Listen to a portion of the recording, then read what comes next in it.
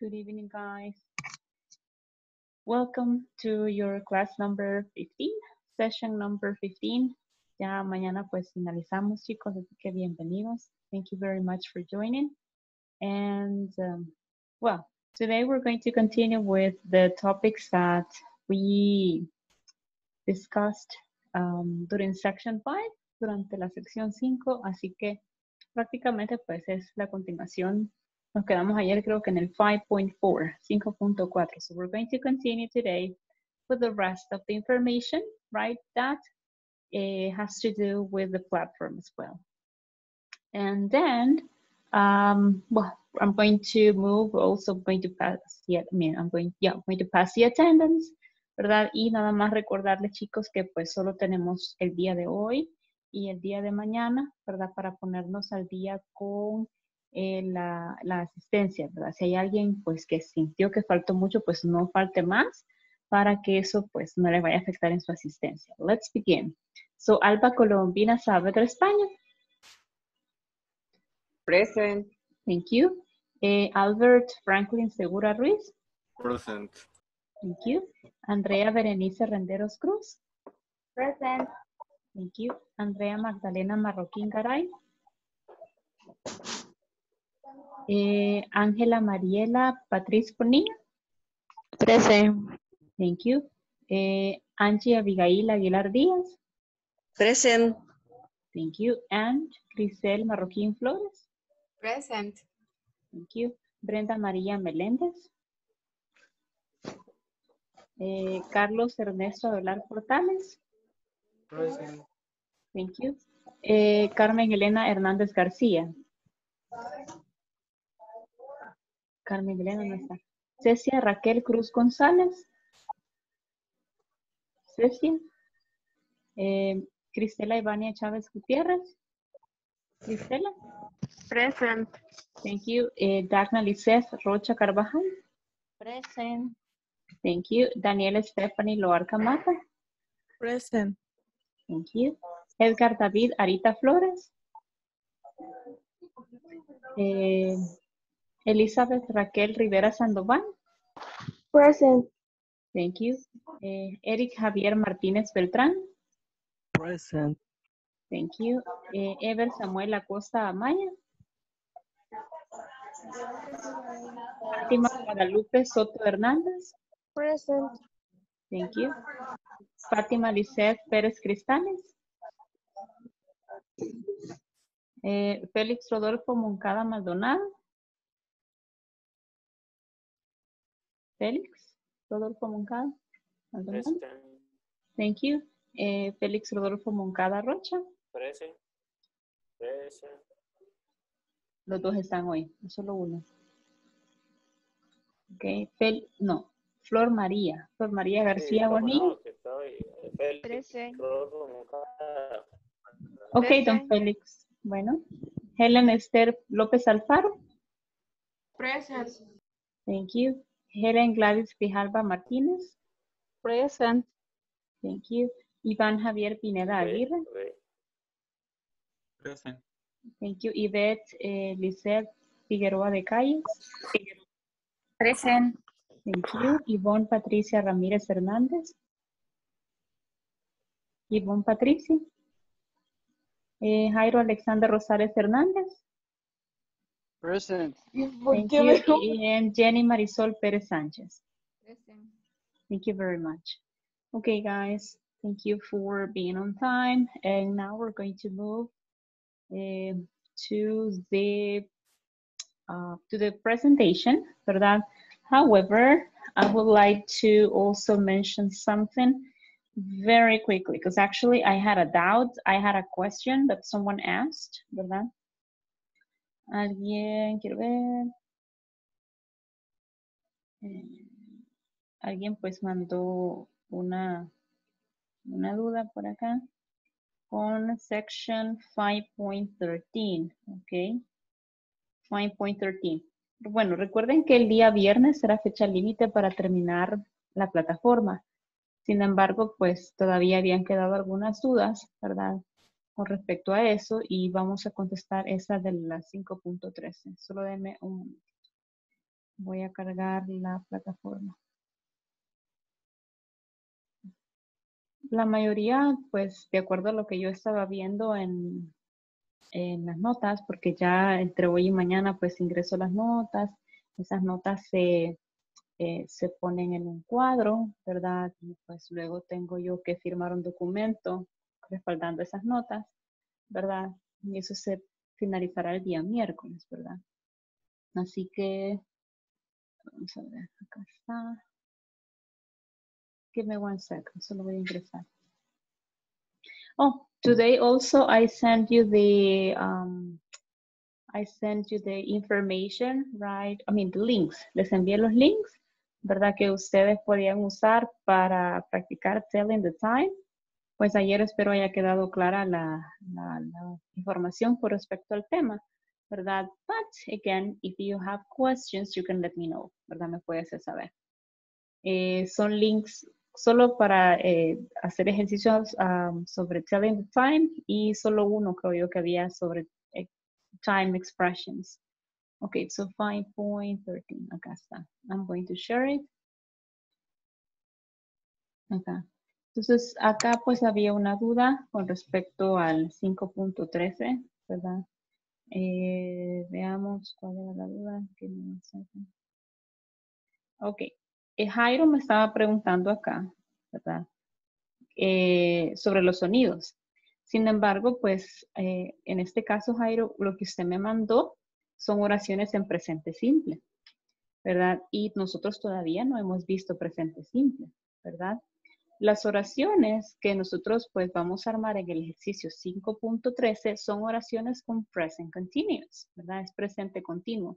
Entonces, en ese caso, ¿verdad? Lo que debemos hacer es escuchar los sonidos, ¿verdad? Acá, escuchar qué es lo que está haciendo y luego armar las oraciones.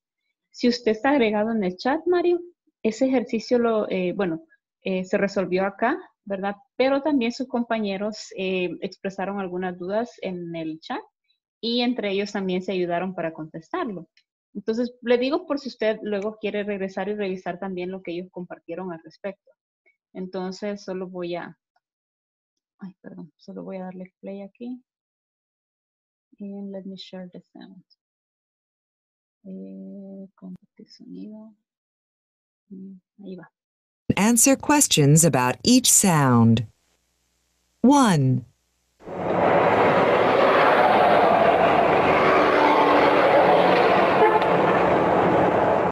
Ok, vaya Jairo. Ese es el ejercicio 1. De acuerdo al manual, porque acuérdese que en el manual, ¿verdad? Allí hay una parte, déjeme ver, voy a pasar por el manual, voy a buscarlo. Aquí está.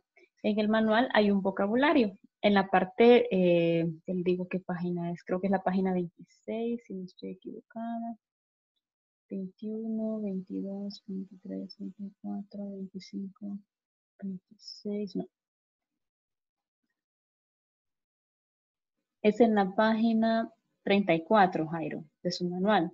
Entonces, en la página 34 hay un vocabulario, ¿verdad?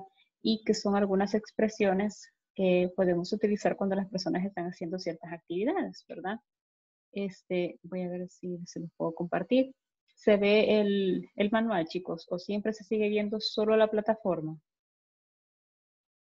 Solo la plataforma. Vale. Ok, thank you. Vale, acá está el manual, ¿verdad? El manual, recuerde que usted tiene acceso al manual desde la plataforma.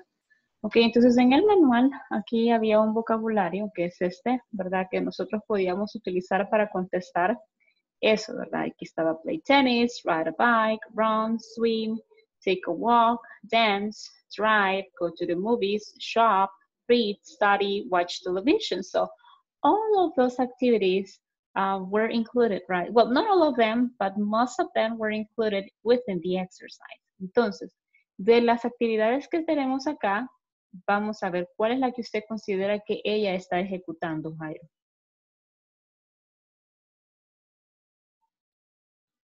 Jairo. Diga. Escuchó lo que él estaba diciendo, perdón. Si no, se lo vuelvo a repetir, no hay problema. Sí, es que se escucha un poco entrecortado. Ah, ok. No, mi pregunta es si usted puede identificar cuál es esa actividad que ella está realizando a través del primer sonido, ¿verdad? Porque de eso se trata la actividad. Usted escucha lo que está haciendo, ¿verdad? Y luego pues nosotros armamos la oración, ¿verdad? En este caso, pues el primer sonido es este. Answer questions about each sound. 1.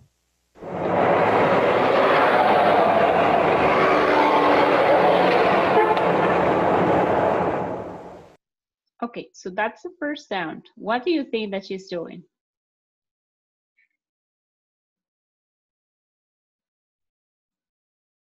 ¿Alguien que le quiera ayudar a Jairo, por favor? She's driving. She's drive. ¿Puedo decir yo she is drive? She is driving. Ah, ok. Driving. Muy bien. Vamos a probar con esa, ¿verdad? Vamos a agregar acá. She is driving. Ok. She is driving. Okay, very good. What about the second sound? 2.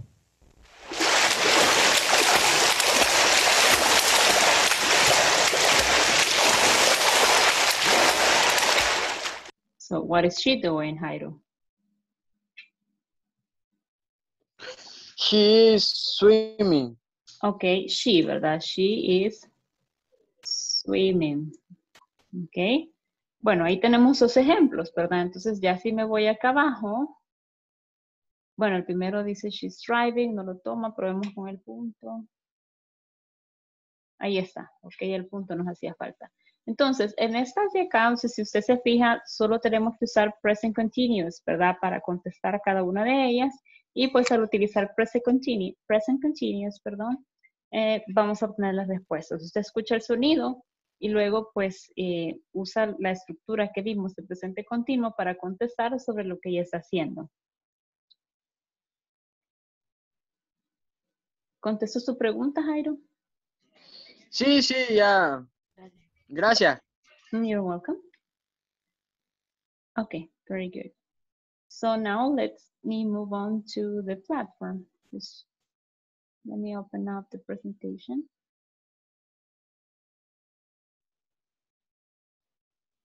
And here.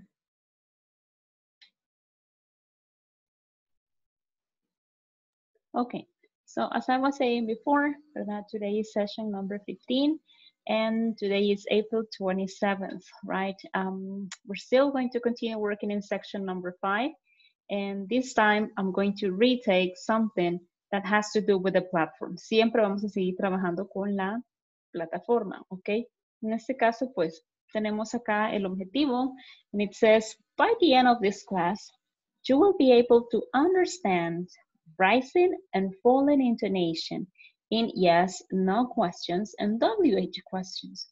Teacher, ¿pero qué es eso de rising and falling? Bueno, rise quiere decir elevar, and fall quiere decir caer, ¿verdad? So, the rising and falling of your intonation es algo que decimos que se llama pitch. Dígame, Eric. Sí, yo tenía una consulta con referencia a la plataforma. Mi pregunta es, ahí menciona que cuando se termine el nivel 1, el contenido de la plataforma se va a archivar, dice. Entonces mi pregunta es si cuando ya estemos en el nivel 2, vamos a poder siempre ingresar a revisar el nivel 1 o ya no. Sí, siempre. Lo que no puede hacer es modificar lo que está ahí, pero sí puede regresar a revisar. Ah, comprendo. Esa era mi duda, gracias. Bueno.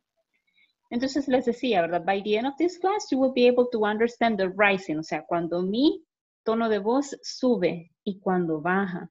Porque dependiendo de lo que nosotros estemos diciendo, así es como va a trabajar también la entonación, ¿verdad? Generalmente, pues, cuando nosotros estamos utilizando otro idioma, pues, para comunicarnos, es bien importante la entonación que utilicemos, porque pueda que yo esté diciendo bien las cosas, pero si utilizo el tono, ¿verdad? O la entonación incorrecta, pues mi mensaje puede ser malinterpretado. como alguien que, por ejemplo, esté molesto o lo esté diciendo de mala gana, etc. Entonces, we have to be very careful. Cuando hablamos de esto, y solo me regresé para que viéramos el objetivo, ¿verdad? What happens is that sometimes we need to follow some rules, pero acá el instructor les presenta solamente 2 reglas, ¿verdad? Esas 2 reglas pues tienen que ver siempre con el rising and falling intonation. Hasta este punto, si usted se fija, nosotros, aquí está el 5.5, que es el lesson objective, y pues ahorita estamos nosotros en 5.6, rising and falling intonation. Entonces, voy a poner el cortito así súper rápido y vamos a irlo discutiendo poco a poco.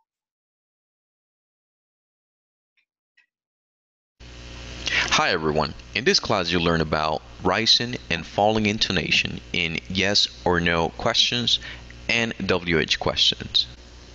Let's get started by understanding intonation. Pitch is raising and lowering the tone of voice while speaking. The use of pitch is called intonation. Understanding English intonation will increase not only your spoken English competency, but your English comprehension as well. Intonation is used to convey meaning.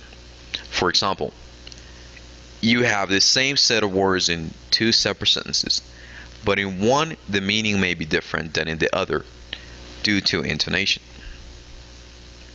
In this class, we'll focus on yes or no questions and WH questions and how intonation gives meaning. Let's listen and practice. Notice the intonation of yes or no and WH questions. Is she getting up? Are they sleeping? What's she doing? What are they doing? Well, there are many exceptions and rules to follow. In general, we can follow these 2 simple rules. For yes and no questions, there will be a rising intonation. For example, is she getting up? Are they sleeping? For WH questions, there will be a falling intonation. For example, what's she doing? What are they doing?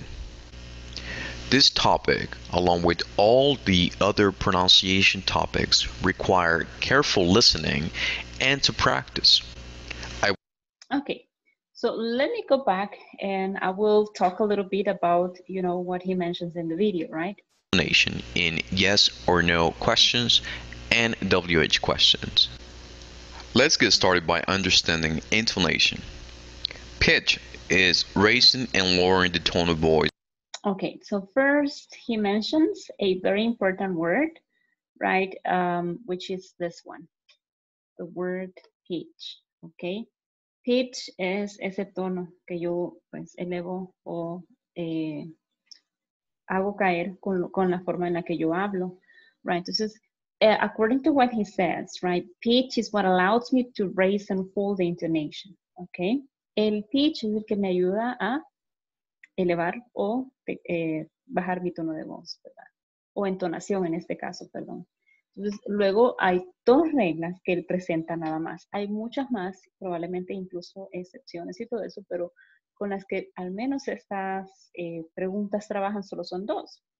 Tenemos 2 tipos de pregunta, ¿verdad? Las primeras 2 que son yes, no question. Is she getting up? Yes, she is. No, she isn't. Are they sleeping? Yes, they are. No, they aren't. Y luego las otras 2 preguntas que nosotros tenemos son WH questions. What's she doing? What are they doing? Right? And so the intonation falls at the end. Ok, ahora sigamos escuchando lo que él dice. Give me one second. While speaking. The use of pitch is called intonation. Understanding English intonation will increase not only your spoken English competency, but your English comprehension as well. Okay, so as he mentions, 2 things that are very important. 2 cosas bien importantes cuando nosotros aprendemos a utilizar o aprendemos a identificar el pitch o la entonación en las preguntas. Número 1, dice él, ¿verdad? Y es cierto, les va a ayudar en su vocabulario. To learn more words, ¿verdad? Y número 2, in comprehension. ¿Por qué? Porque cuando yo pongo atención to the rising and falling intonation, ¿verdad? Entonces yo voy a tener una mejor idea de lo que la otra persona está tratando de transmitir. Therefore, por lo tanto, therefore, I'm going to understand better. Para mí va a ser más fácil poder identificar lo que esa persona me está diciendo. Entonces, vamos a escuchar la otra parte de su explicación. Intonation is used to convey meaning. For example, you have the same set of words in two separate sentences, but in one the meaning may be different than in the other due to intonation. In this class, we'll focus on... Okay, now he said something very important, okay? And it's like, he says that we use speech to convey meaning, okay? Cuando yo digo convey meaning, es cuando yo necesito transmitir un mensaje y que ese mensaje pueda ser interpretado de esa misma forma por la otra persona. ¿Por qué? Porque incluso él lo dice ahí, ¿verdad? La entonación se utiliza para transmitir significado. Eso es convey meaning, ¿ok? Por ejemplo, he says, usted tiene el mismo conjunto de palabras en dos oraciones distintas, pero en una el significado puede ser diferente que en la otra, ¿ok? Well, let me think of an example right now. Veamos un ejemplo. I don't know. Ya.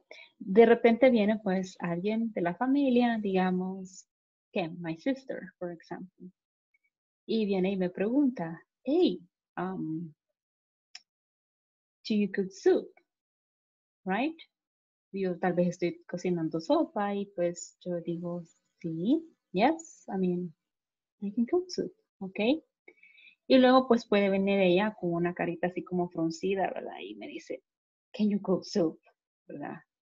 Bueno, yo primero me voy a sorprender porque la voy a ver un poquito sarcástica. ¿Verdad? Sí, sí puedo, aunque me hagas esa cara, sí puedo cocinar la sopa, ¿verdad? Entonces tengo la misma pregunta, pero la acabo de hacer de dos formas distintas y transmitió dos mensajes completamente distintos. Entonces a eso se refiere, ¿verdad? El pitch, intonation. Yo puedo estar diciendo dos cosas, pero en una puedo parecer una persona, pues, bastante, como por decirlo, amable, pero en la otra puede sonar un poco como rude, ¿verdad? Can I think of another example? Let me think. Oh, por ejemplo, yo de repente pues veo a alguien que está bien ocupado, ¿verdad? Y yo le digo, hey, you have a lot of work to do. You have a lot of work to do. Tienes mucho trabajo. Pero mi tono cuando yo vengo, hey, you have a lot of work to do. Es como, tengo empatía, o sea, que en serio, que lo siento, que tengas tanto que hacer. You have a lot of work to do. Why don't you rest a little bit? Porque no descanso un ratito.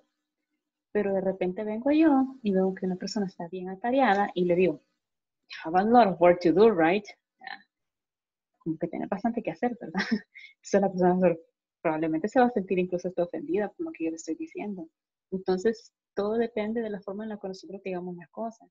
Y pues ahí es donde vamos a transmitir en realidad el mensaje que queremos transmitir. Porque, como les digo, puede que yo en mi, por decir algo inocente, pues termine diciendo algo que ofenda a otra persona por la forma en la que yo lo digo y la forma en la que va a ser entendido.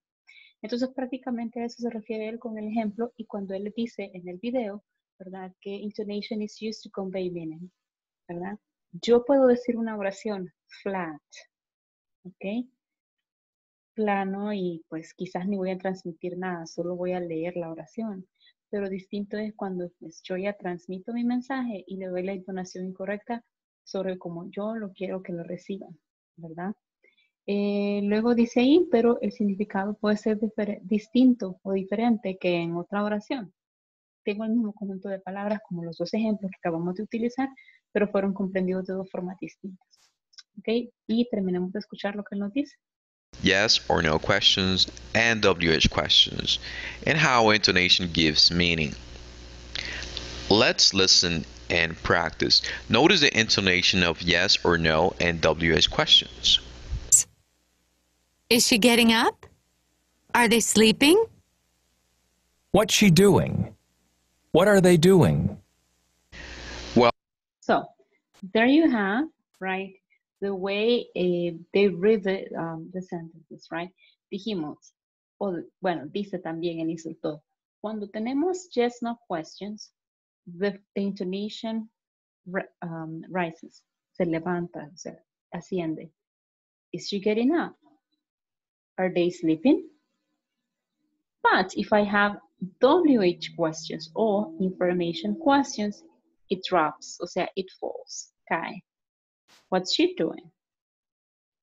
What are they doing? Right? well, there are many exceptions and rules to follow. In general, we can follow these two simple rules. For yes and no questions, there will be a rising intonation. For example, is she getting up? Are they sleeping? For WH questions, there will be a falling intonation. For example, what's she doing? What are they doing?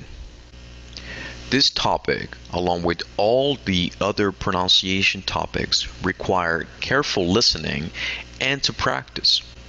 I would like.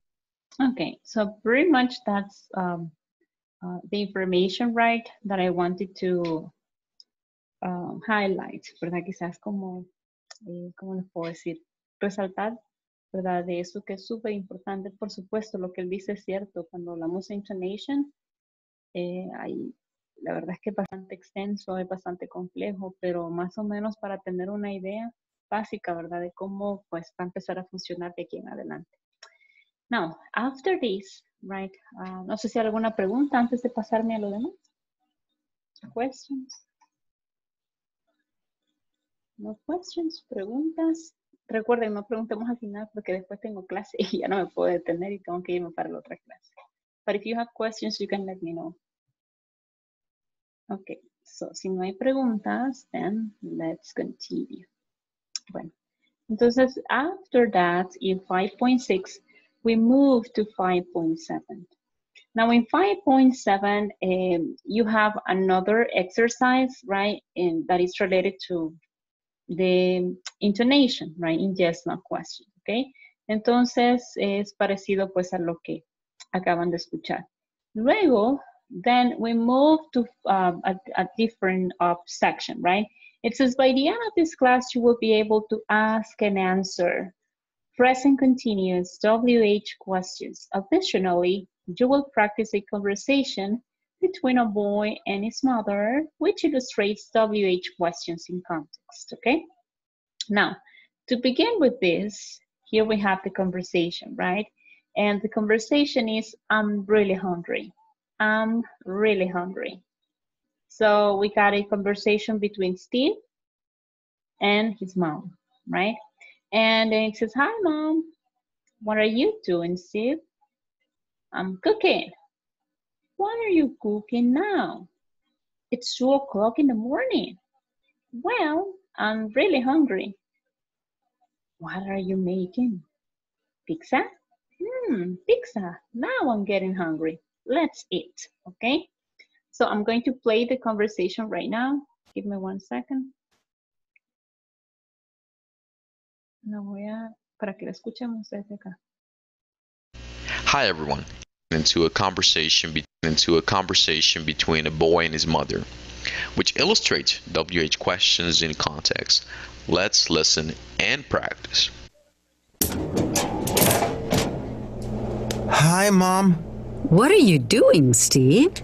I'm cooking. Why are you cooking now? It's 2 o'clock in the morning. Well, I'm really hungry. What are you making? Pizza. Pizza. Now I'm getting hungry. Let's eat.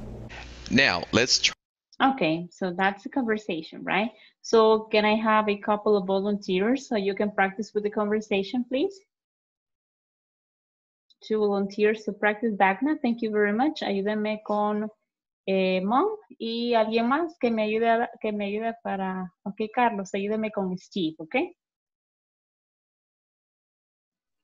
Let's begin. Hi, Mom. Dagna?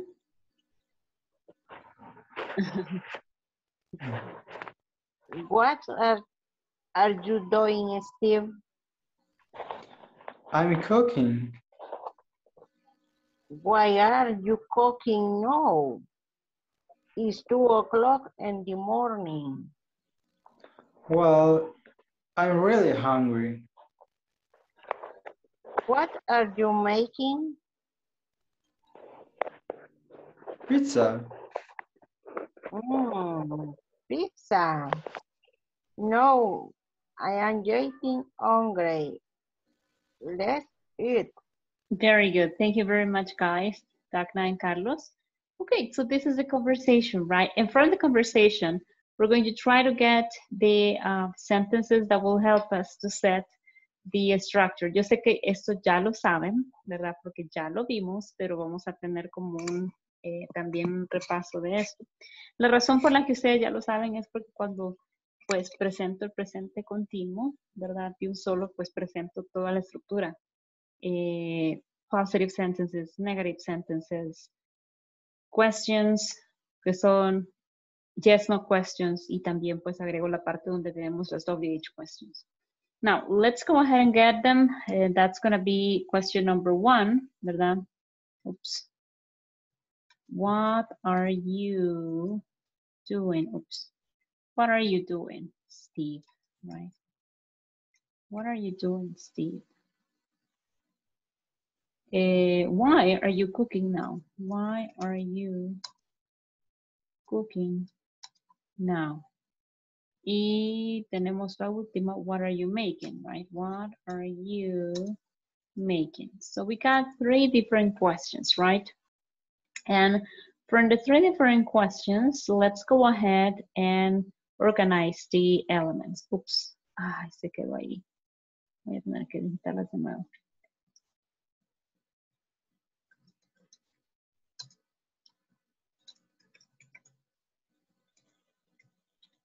Second, why are you cooking now? Y what are you making? Lo siento, chicos, es que si le doy clic en el lugar incorrecto ya no me... Bueno, pero esta vez mejor la voy a copiar, no voy a hacer. Bye. Okay, so we got 3 different questions, okay? And well, as you can see, we're going to organize all the elements, right, that we have. And then I'm going to ask you to mention them so we can identify them. Give me 1 second.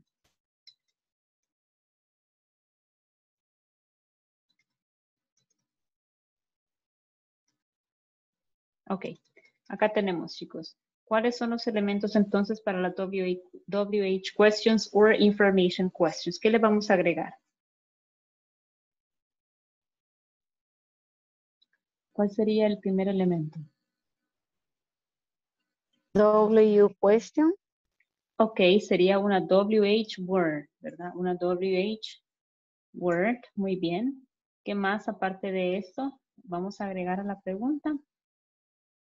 Esta es la única diferencia. Díganme. The verb be. Muy bien, verb be. Esta la única diferencia que va a haber entre las preguntas de yes, no questions y las information questions es lo primero, que es el WH word, ¿verdad? Luego de esto, ¿qué vamos? Subject. Muy bien, tenemos el subject. Muy bien, tenemos un subject. After that, ¿qué tenemos? Complement. ¿Es esto un complemento, chicos? ING. Verb. Ah, ¿y qué tipo de verbo es este? Present continuo. Muy bien, este es un main verb. ¿Qué es un main verb, teacher? Es el verbo principal de la oración, porque verb be es nada más, viene a ayudarme, nada más, a la estructura. El main verb plus ing. ¿Ok? Entonces es el verbo principal el que va a llevar el ing. ¿Ok? Y aparte de eso, ¿qué más tenemos? ¿Qué es esto último, dijimos? The question. Ok, tenemos dos cosas, ¿verdad? Sus compañeros acaban de mencionarlo. Tenemos el complement y tenemos el question mark, ¿ok? Tenemos un complement y luego tenemos el question mark. Y prácticamente pues son todos los elementos que necesitamos para las preguntas, ¿ok? Si yo quito pues esta parte de acá, nada más lo hago cuando estoy preparando yes, no questions, ¿verdad? Are you singing? Are you paying attention? Are you listening? Are you watching TV? Are you eating? Are you having dinner? Entonces, todas esas preguntas como son yes, no questions, ¿verdad? Comienzan directamente desde el verb be. Cuando ya pues hago otro tipo de preguntas, sí debo agregar primero el WH word, ¿ok? ¿Hay alguna pregunta, chicos?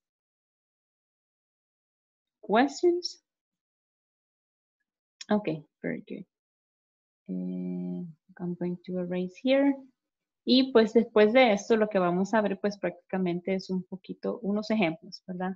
Son algunos ejemplos de cómo podemos utilizarlos, ¿ok? En la parte de las preguntas, ¿verdad?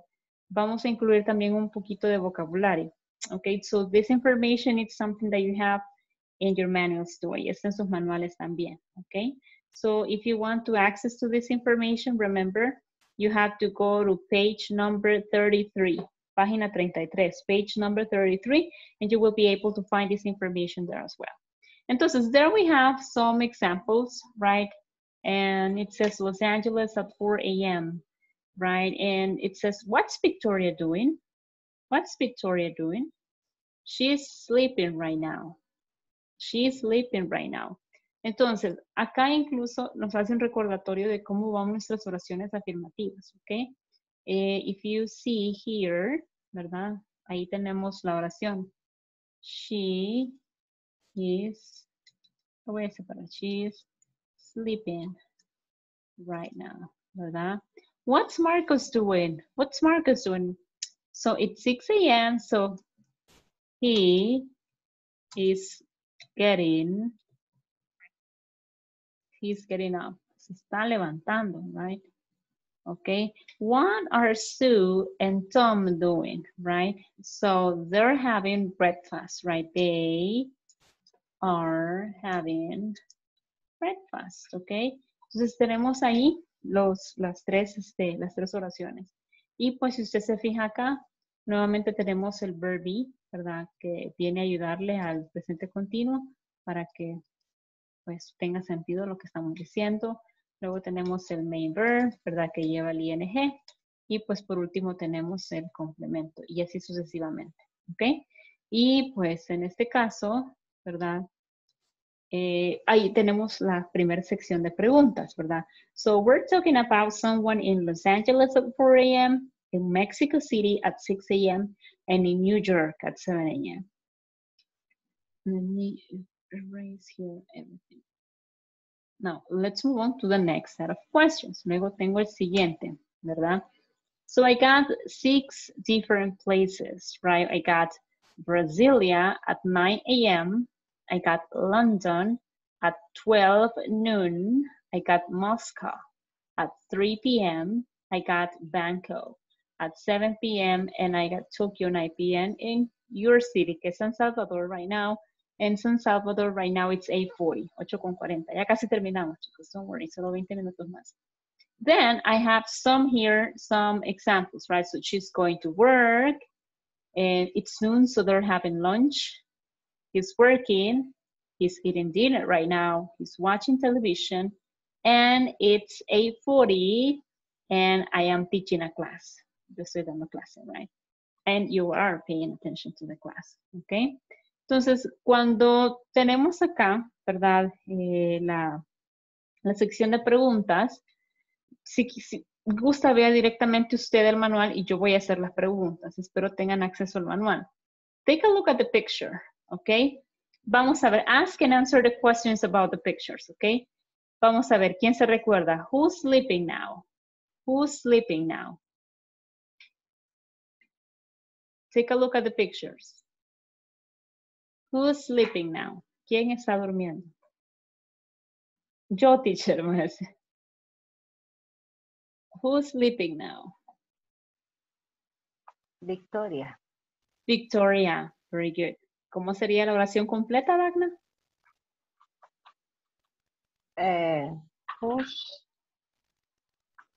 Who's sleeping now, Victoria? Muy bien. Excellent. Right, so she's sleeping right now or Victoria is sleeping right now. Muy bien. Thank you, Dagna. What about question number 2? Who's having breakfast? Who's having breakfast? Who's having breakfast?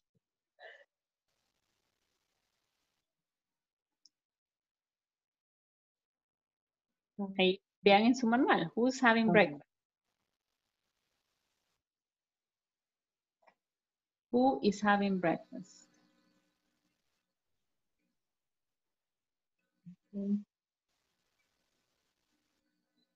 Sue and Tom. Very good. ¿Me puede dar la oración completa, por favor? They having breakfast. Muy bien. They They are having breakfast. Very good. Yo puedo decir they're having breakfast or Sue and Tom are having breakfast. Very good. Okay. What about the next question? Where is Andre working? Where is Andre working? Where is he right now? Where is Andre working? He's working in Moscow. Muy bien, he's working in Moscow, right? He's working in Moscow. Very good, okay? Esa podría ser una respuesta. He's working in Moscow o podemos decir he's working in his office, ¿verdad? He's working in the office, okay? Muy bien, thank you. What about the next question? Question number 4. Where's Hiroshi watching television? Where's Hiroshi watching television?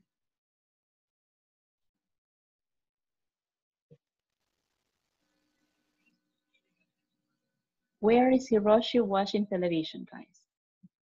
Vean su manual.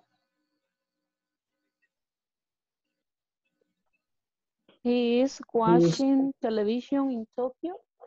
Okay, he's watching television in Tokyo, or you can say also he's watching television in the living room, right?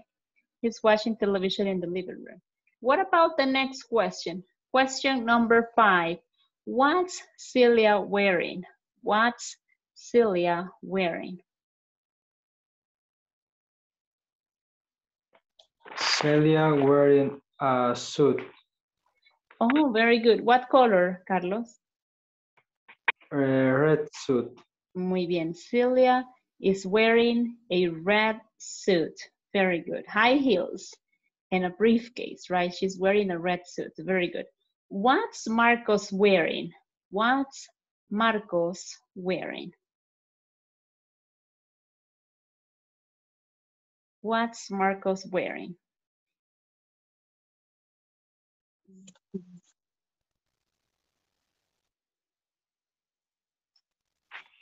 Marcos wearing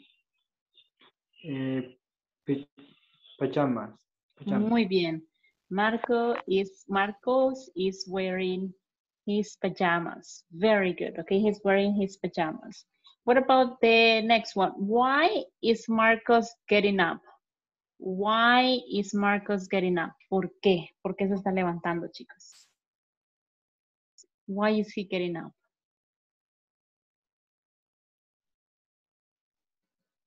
It's 6 a.m. It's 6 a.m. Very good. It's 6 a.m. So he needs to get up. Necesita levantarse, son las 6, right? And why are James and Anne having lunch? Why are James and Anne having lunch?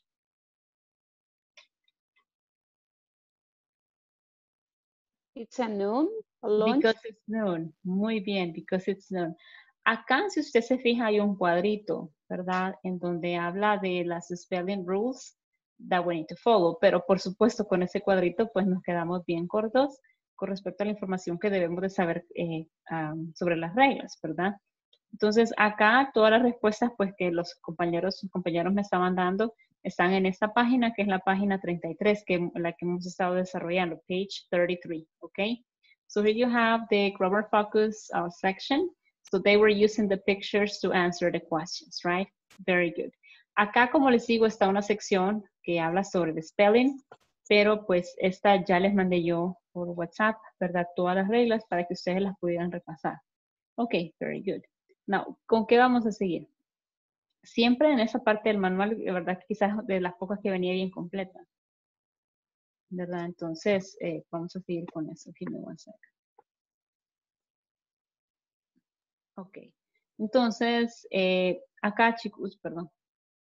Acá en el video, ¿verdad? Que les muestran en esa sección, pues ahí les habla también un poquito acerca siempre de la estructura. Yo sé que la estructura ya la tienen.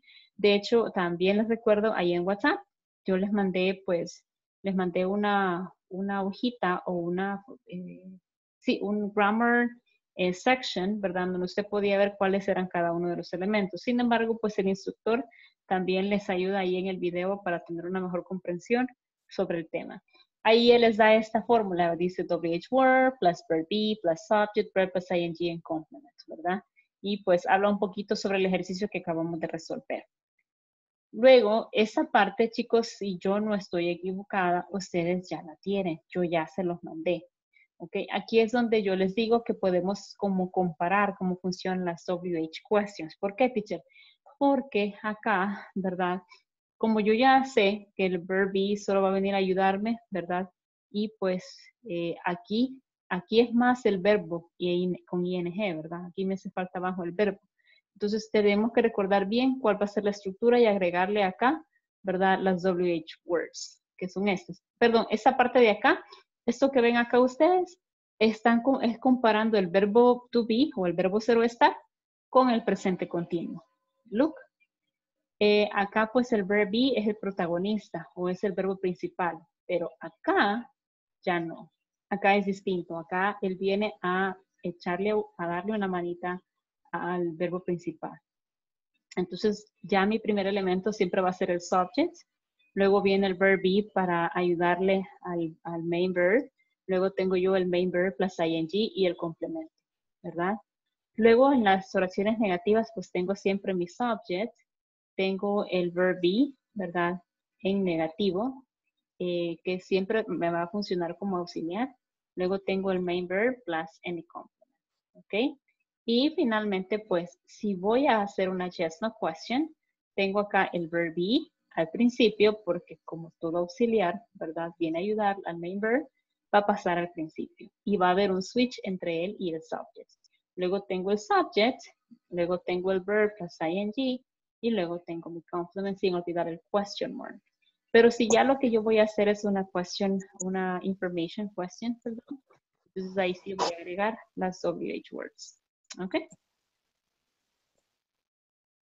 ¿Hay alguna pregunta? No questions? Ok, very good. Luego, ¿verdad? Nada más recordando, ¿verdad? Las reglas que vimos. Este PDF, donde usted tiene una hojita en PDF que está completa, ¿verdad? Ahí puede también ir a revisarlo. Si no, también, pues, acá están las mismas reglas que habíamos visto.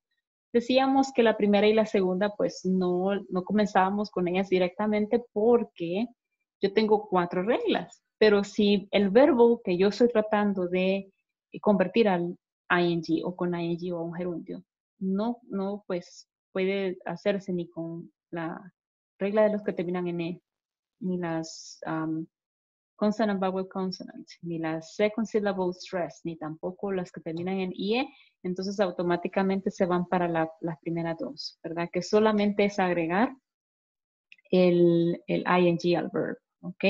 Entonces, las únicas que necesitan como un special treatment, ¿verdad? Un tratado así como especial, son las que terminan en e, ¿verdad? If the verb ends in e, So you have to drop the final E and then you add ing, okay? If the verb ends in vowel and one consonant, entonces ahí voy a duplicar la última consonante. Consonant, vowel, consonant, ¿verdad? Y hasta que ya he duplicado, agrego el ing. Luego tengo acá el second syllable stress, que dijimos que con esas tres que estemos manejando estará bien. Y por último tengo pues los verbos que terminan en IE, ¿verdad? Que cuando yo tengo un verbo terminado en IE, automáticamente pues ese verbo pierde sus vocales, porque solo tengo la Y, que es la que yo agrego, y hasta después agrego ING, ¿verdad? Como en die, dying, tie, tying, lie, liar, ¿ok? Y pues las últimas dos, que son cualquier verbo que termine en Y o cualquier otra consonante, pues le vamos a agregar ING, ¿ok? Entonces vamos a pasar ahorita a hablar un poquito de ejemplos, ¿ok? So it says I am teaching an online class, ¿verdad? ¿Cómo podríamos hacer la, por decirlo así, la oración negativa y la pregunta para esta oración? Yo les daré la oración afirmativa y ustedes me ayudan con la negativa y la pregunta. So, what would be the negative sentence for this one? Hi, teacher. Yeah, teaching an online class. Okay. So in this case, if I'm going to make up the negative sentence, that's going to be like this. Yo sé que todo lo que tengo que hacer es armar mi verb be, ¿verdad? En forma negativa. That's what I have to do, right? I'm not teaching an online class, ¿ok? ¿Cuál sería la pregunta en este caso? Bueno, yo puedo preguntar directamente, am I teaching an online class? Okay. Or I can ask, why am I teaching an online class? Okay, y ahí están todos los elementos. I am teaching an online class. I am not teaching an online class. Am I teaching an online class? Why am I teaching an online class? ¿Por qué? ¿Verdad? Entonces ahí tengo yo todas las estructuras que yo puedo armar con present continuous, ¿ok? No sé si se entiende el ejemplo. ¿O hay alguna pregunta? Porque hoy se han venido súper, hiper, mega callados. ¿Questions? No. Ok. Vamos a continuar entonces.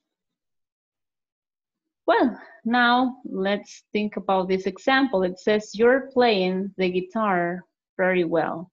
You're playing the guitar very well. Okay.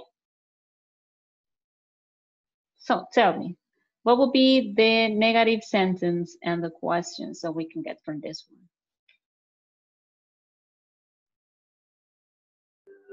You are not playing the guitar very well. You are now playing the guitar very well.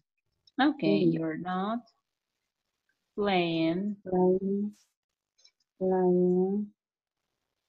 guitar very well. Guitar very well. Okay, you're not playing the guitar very well. What would be the question? Are you playing in the guitar very well?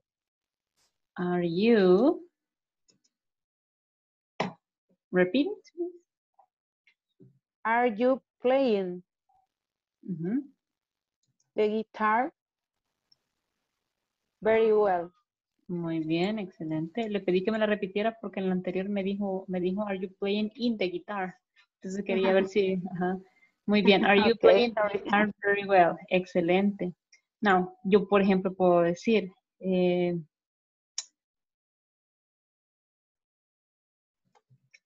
where are you playing the guitar very well? ¿A dónde?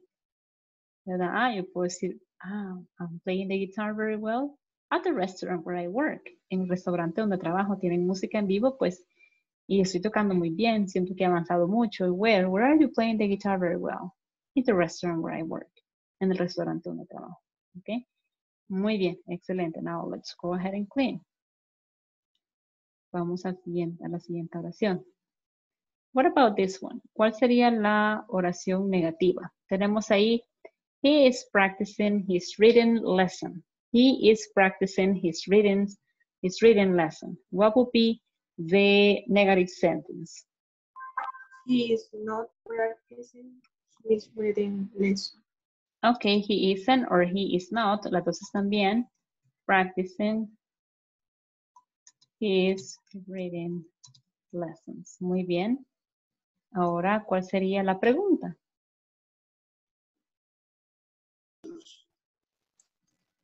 Is he practicing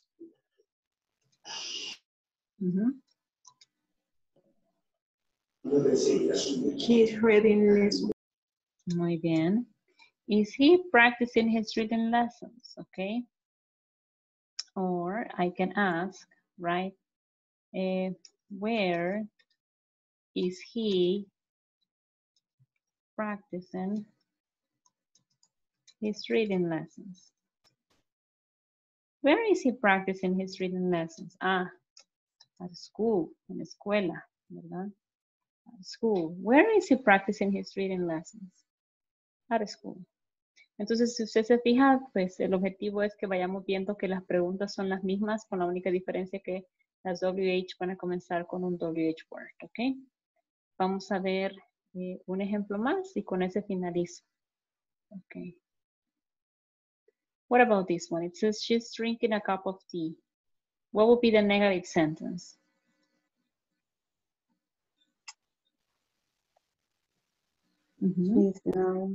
She's not Muy bien. drinking a cup of tea.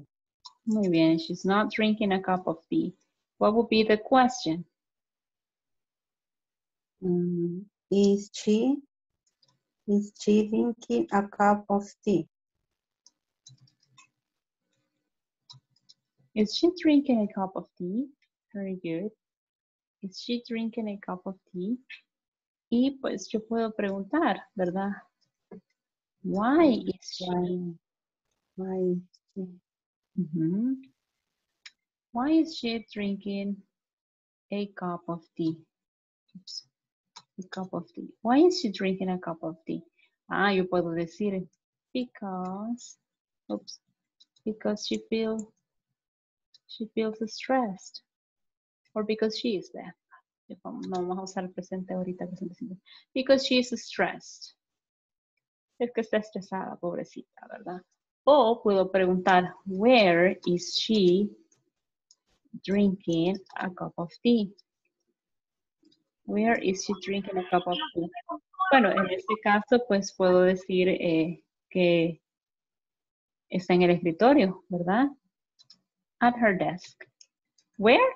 Ah, at her desk, en su escritorio. Ah, ok, muy bien. So, as you can see, that's the way in which we are going to be using, you know, the form. Voy a borrar, chicos, y voy a pasar a la lista porque ya se me acabó el tiempo. Give me 1 second. Acá, very quickly.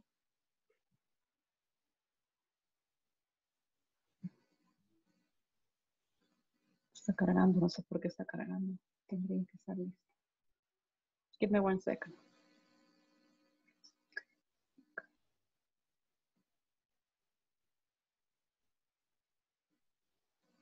Ok, Alba Colombina Saavedra, España. Present. Thank you. 1 moment. Albert Franklin Segura Ruiz. Albert. Albert. Ahí está. Andrea Berenice Renderos Cruz. Present. Thank you. Andrea Magdalena Marroquín Garay. Andrea Magdalena. Ángela Mariela Patriz Bonilla. Present. Thank you. Angie Abigail Aguilar Díaz. Present. Angie. Okay, thank you. And Cristel Marroquín Flores. Present. Thank you.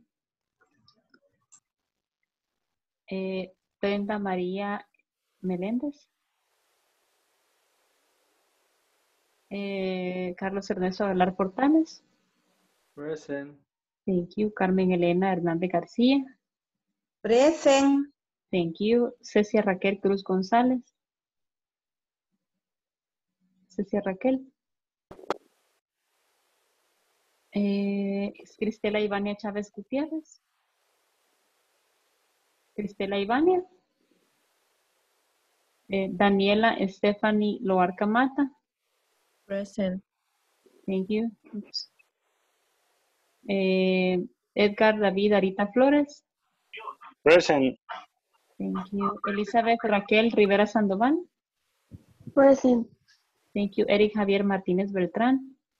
Present. Thank you. Ever Samuel Acosta Amaya. Fátima Guadalupe Soto Hernández. Present. Thank you. Fátima Lisset Pérez Cristales. Félix Rodolfo Moncada Maldonado. Present. Thank you. Félix Rodolfo Moncada Rocha. Present. Okay, thank you. Let me see. Aquí está. Flor María García Bonilla. Present. Helen Esther López Alfaro. Ya voy. Helen Esther López Alfaro. Thank you. Helen Gladys Grijalva Martínez. Present. Thank you. Iván Javier Pineda Aguirre. Present. Thank you. Ivette Lizeth Figueroa de Calles. Present. Thank you. Juan Patricia Ramírez Hernández. Present. Thank you. And Jairo Alexander Rosales Hernández. Present. Y Jenny Marisol Pérez Sánchez. Thank you. Dígame rapidito así, que ya se me acabó el tiempo. Dagna faltó. Ana. Dagna. Dagna, no mencioné su nombre, Dagna. No. Pero sí, aquí le puse la asistencia. Okay, es que yo siempre verifico toda la lista, pero en realidad los que más me interesan son los que no estaban marcados todavía. Pero sí, aquí la marqué ya. Gracias, Dagna. Disculpe si no la mencioné. Ajá. So, guys, thank you very much for joining y nos vemos el día de mañana. Mañana es su última sesión, así que no vayan a faltar, ¿ok? Thank you very much for joining. Bye, bye. Good night. Bye. Good night.